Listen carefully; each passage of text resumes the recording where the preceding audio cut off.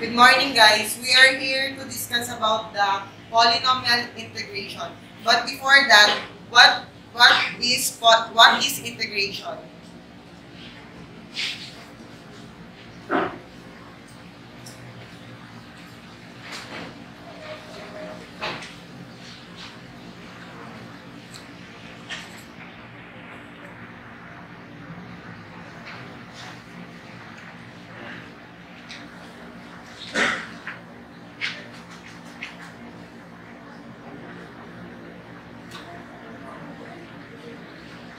Integration is the reverse of differentiation. Integrating the opposite of taking derivatives. If a function gives us certain derivatives, integrated it and back to its original functions. Integrating the derivative of some other function that we will find.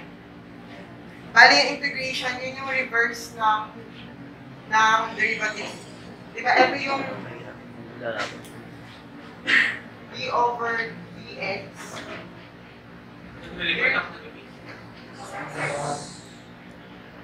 Derivative of x squared is equals to 2x.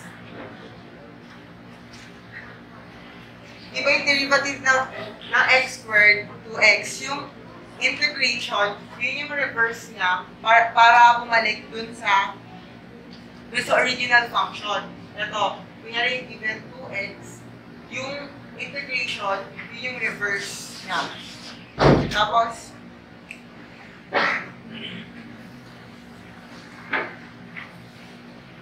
to discuss further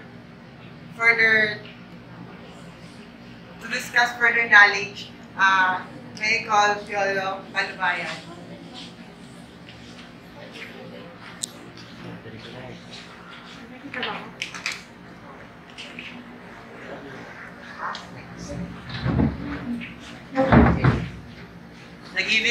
The given here is x cubed minus 6x squared plus x plus 1. Kung hahanapin natin yung derivative niya, di ba magiging 3x squared minus 12x plus 1. Ito na yung answer. But pag hinanap natin yung integration niya, ito yung magiging formula natin. Which is, madadagdagan yung degree ng equation.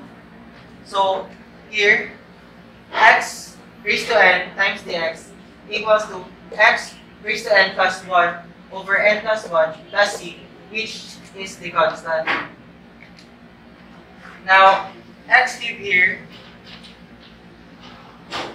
mag-a-add tayo ng 1 dun sa degree. Kaya magiging x raised to 4. And then here, x ay yung 6 x squared, yung n nadagdagan ng isa kaya naging 3. And then yung x, ganun din, naging x squared siya, nadagdagan ng isa. And then yung c, ganun pa din. Kasi nga constant siya, di ba yung 0, kahit i-raise mo siya sa kahit anong number, kasi nga ang derivative ng c is 0. Tapos, yung magiging denominator niya is n plus 1. Yung which should not be equal to 0, to negative 1. Then 3 plus 1 is 4. Then yung 2 plus 1 is 3. And then yung 1 plus 1 is 4. And then simplifying the equation, x raised to 4 over 4 minus 2x cubed, which mali itong nandito sa PowerPoint, should be 6x cubed. Kaya na-cancel yung, na-simplify siya, naging negative 2x cubed na lang siya. Plus x squared over 2 plus x plus 2.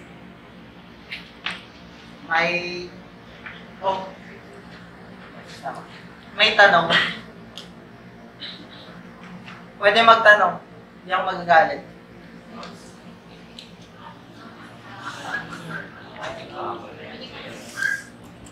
Bakit ako yung sa denominator? Tayo. Sa denominator natin din, ito nga yung formula. Using the power rule. Kasi nga, di ba, yung power yung gagalawin natin. Madadagdagan yung, siyempre, integration, yung parang further, madadagdagan yung degree, parang to larger. Yun nga, sabi, reverse nung sa paghahanap ng derivative. Yung n plus 1, which n here is the exponent. Lagi yun, ito yung exponent, di ba? Lagi lang siya dito 1. Madadagdagan siya dito sa denominator. May tanong pa?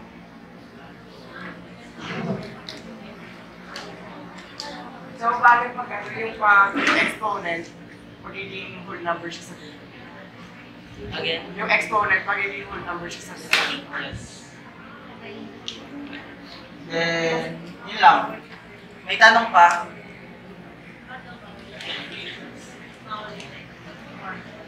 Ulit pa lang. Actual formula niya to, ito yung, pag ginamit mo yung power rule sa integration, ito na yung mismong formula, parang constant na siya, hindi na siya pwede magbago. Kasi nga, positive integration to eh. Yung next one is negative integration. May tanong pa?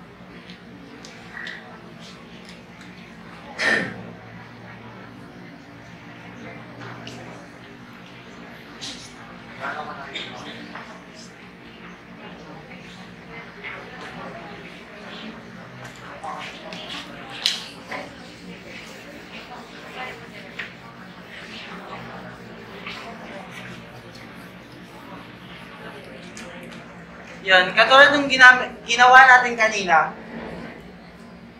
ang given dito is x raised to negative 3 of the derivative. Ngayon, ang given na power is negative 1. So, pag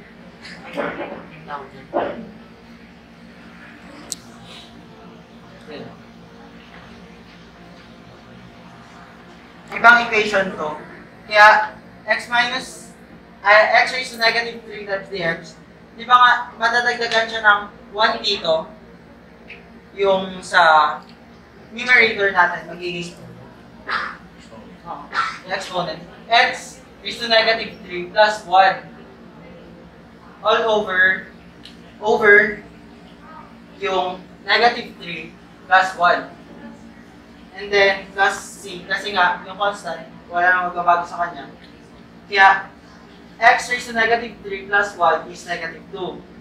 Negative 3 plus 2 is negative 2 plus c.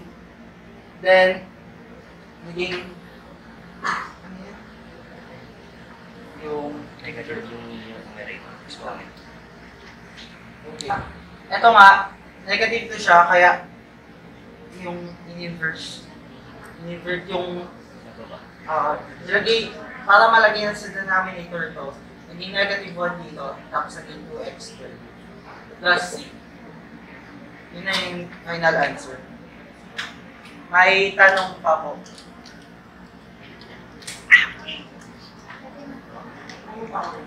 Yes. May tanong pa? Okay na. Hindi yan. Yun naman, sabi dito na, di ba nga, gagamitin natin power rule, pero dito yung power is negative 1. Parehas lang siya, kaya lang dito, ang kukunin is yung natural number, tsaka yung absolute value. Unlike dun sa kanina, di ba, yung may numerator tsaka denominator pa. Okay na. May tanong pa?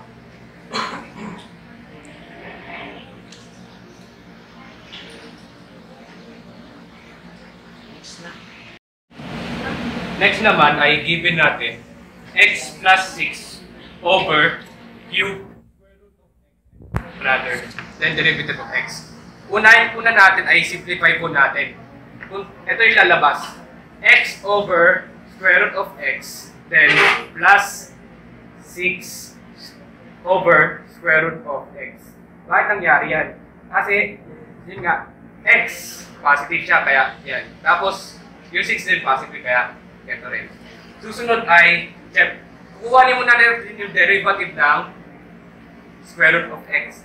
Yung magiging derivative ng square root of x ay ito. X raised to 1/2. Yan, x raised to 1/2. X over x raised to 1/2 plus 6 raised to over x raised to 1/2. Yan. Then next natin gagawin ito. Ita-times lang natin yung exponent, i-transfer natin dito sa taas. Ita-times pa lang natin yung numerator sa atin, ita-times natin sa denominator. Ito mangyayari. X raised to 1/2. Yan. Same lang siya. Then, plus 6x 6x raised to negative 1/2.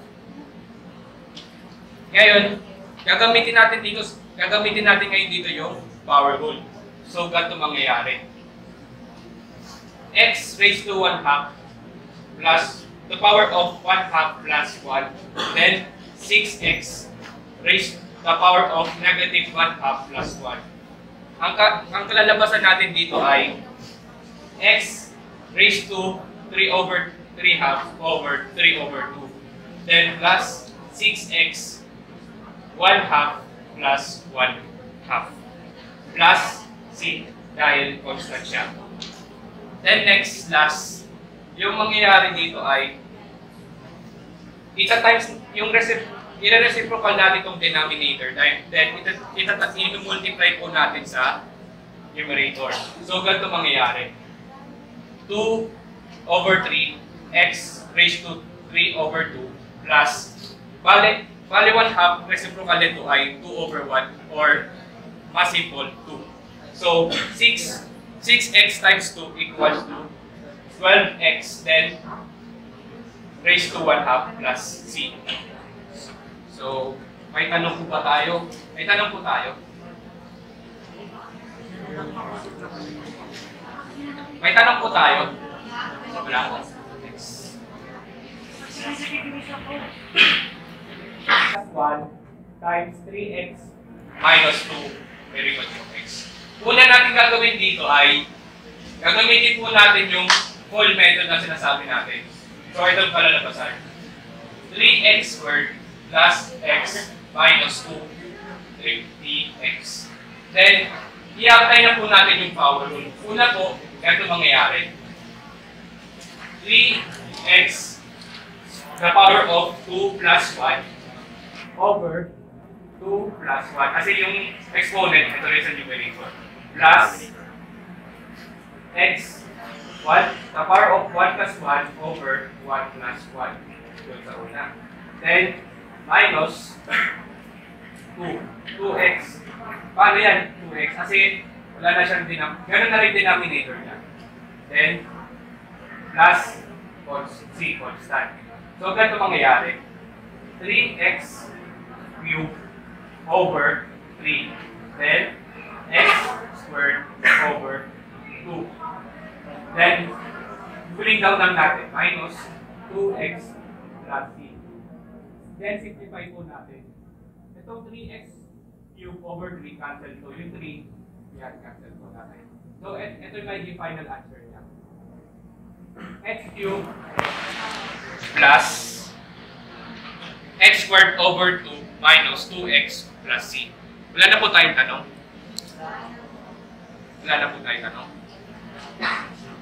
Then, this will conclude our lesson. Polynomial integration.